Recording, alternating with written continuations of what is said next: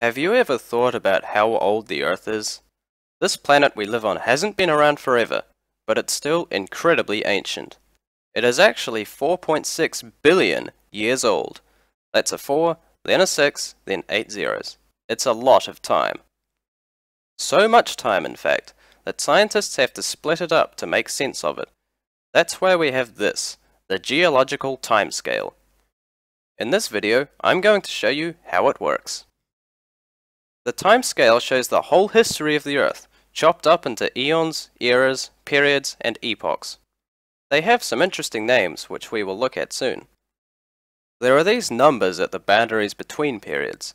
Those represent how long ago that boundary happened, in millions of years. For example, the end of the Cretaceous period was 66 million years ago, when it gave way to the Tertiary period. You can see that the more recent periods are near the top of the timescale. The oldest periods are way down the bottom. But how did people decide how much time falls into each period? They did it with fossils. Fossils are awesome. They're the remains of prehistoric animals and plants, ancient bones, teeth, shells, and footprints that have been turned to stone. Today you can find them all over the place. In Australia, the rocks hold fossils of everything from giant kangaroos to dinosaurs. It turns out that we find different fossils in different stages of Earth's history. In the very early days, there was no life at all, so we don't get fossils from that far back in time.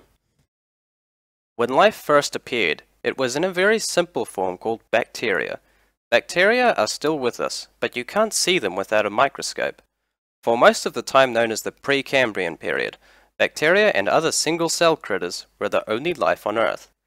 Bacteria got cleverer and began building dome-like structures called stromatolites. Some of them even invented photosynthesis and used sunlight for energy.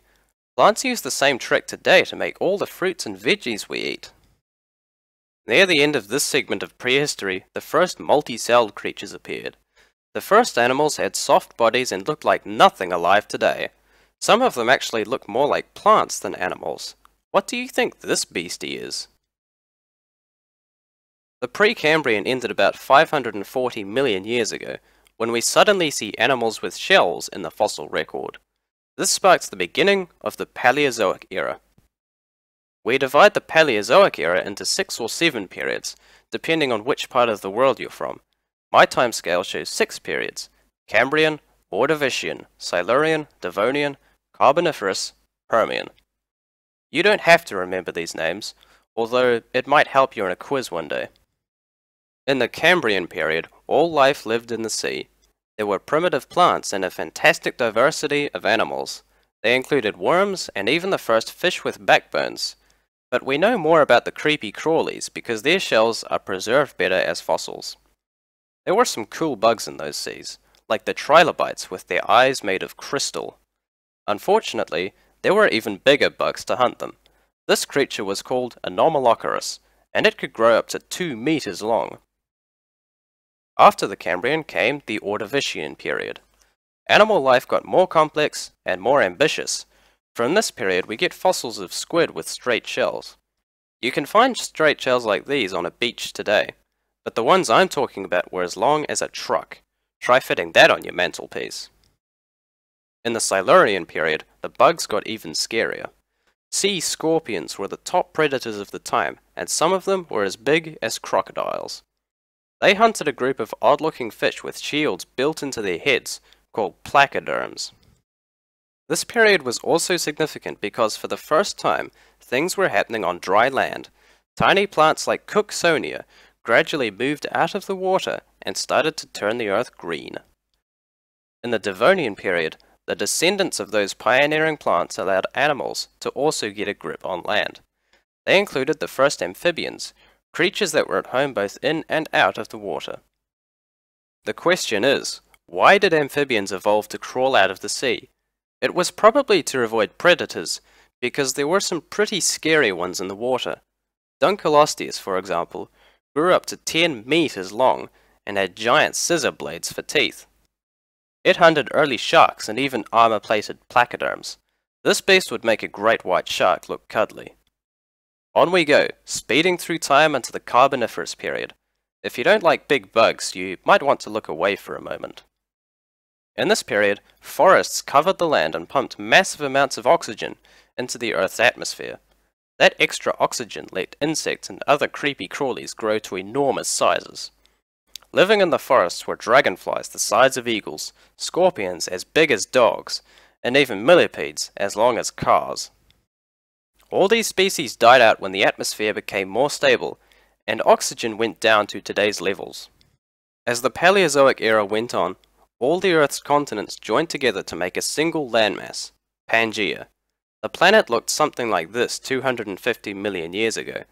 The continents we know today, including Australia, are fragments of Pangaea that have split apart since then. That was in the Permian period.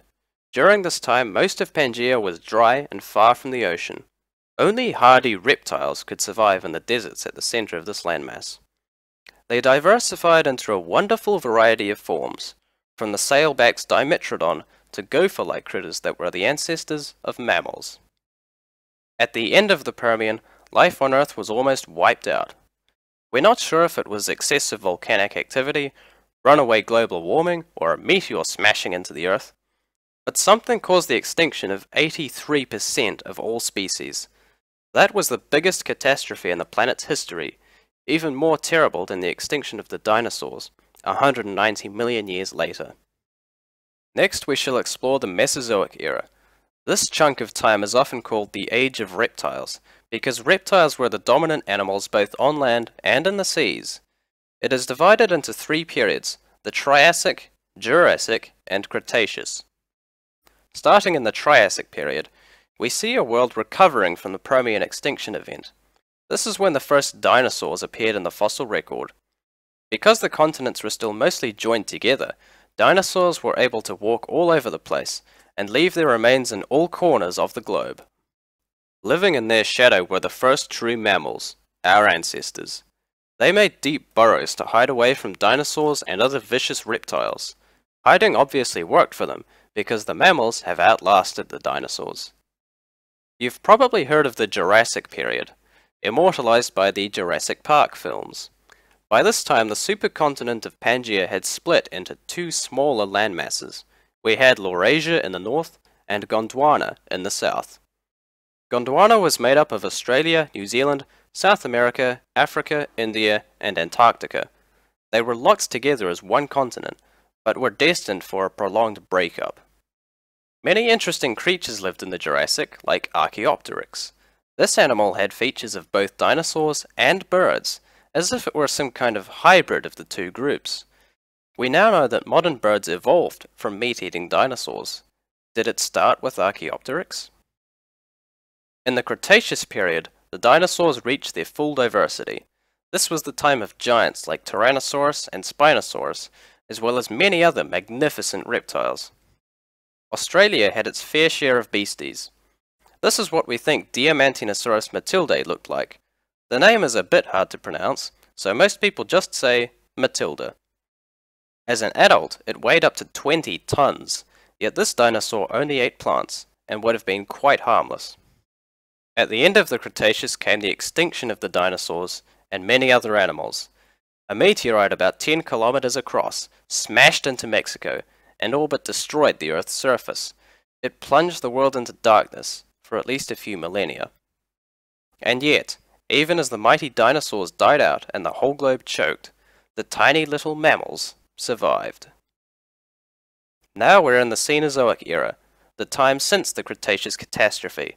Scientists divide the Cenozoic into two main periods, the Tertiary and the Quaternary. During the Tertiary period, mammals were finally given room to grow. They radiated out to fill every available niche. Within a few million years, there were elephants stomping around on land and whales cruising the oceans. The Earth itself also developed a recognizable face. As the continents continued to drift apart, they took on the outlines and geography that we see today. Australia had become isolated from every other landmass and set off down a distinctive evolutionary path. We see the results of this evolution in mammals like the platypus, the echidna, the kangaroo, and the koala. Of course, plants like the eucalyptus also evolved separately from the rest of the world. It was during the Tertiary that this great continent got its unique personality. Finally, after 4.5 billion years, we get to the Quaternary period. This span of time covers the development of humanity. Through a long cycle of ice ages, our ancestors endured and ultimately spread from Africa to every corner of the earth. We think the first Aboriginal Australians set foot on this land a few tens of thousands of years ago. They were joined much later by Europeans, and that is where I leave the story. All we see on the geological timescale is a series of names: Cambrian, Ordovician, Silurian, and so on. But when you look at where those names came from and what they represent, you end up seeing back in time. The history of the Earth is fantastic, dramatic, and utterly mind-boggling. If you'd like to know more about the timescale and the amazing history it represents, there are many good books on the subject. Just have a look in the non-fiction section in your local library. You can also find plenty of resources online, but please ask your parents' permission before searching on Google. That's all for now. Thank you very much for watching, and good luck.